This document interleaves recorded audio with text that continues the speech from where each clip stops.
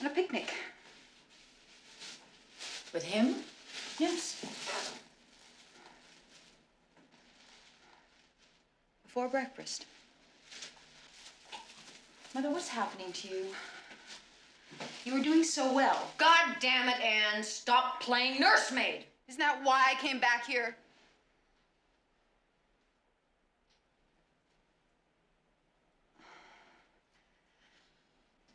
I'm sorry. I'm sorry. I'm sorry. I didn't mean that. It's all right.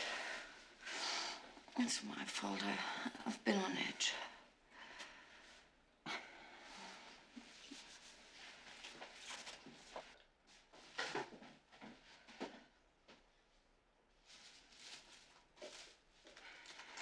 You've been seeing a lot of him.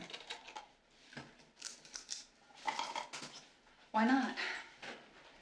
It's the first man I've been interested in since I came home. But Anne, you hardly know him. I know. That's what I'm trying to do.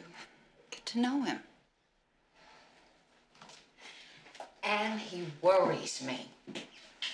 Now, call it instinct, call it whatever you like, but I don't trust him. He's after something here. I don't know what, but something. What's wrong?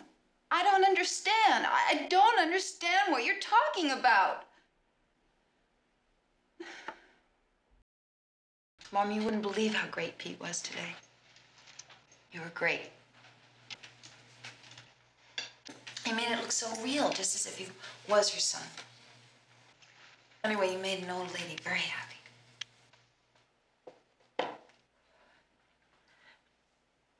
Why would my mother-in-law mistake you for Jeff?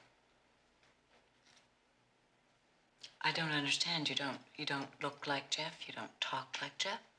Believe me, I was as surprised as you are. I mean, why you? She has men going in and out of there all the time. She has doctors and psychologists and attendants, men in and out of that room all the time. Why would she think you were my husband? Mother, I don't know why you're making such a big thing out of this.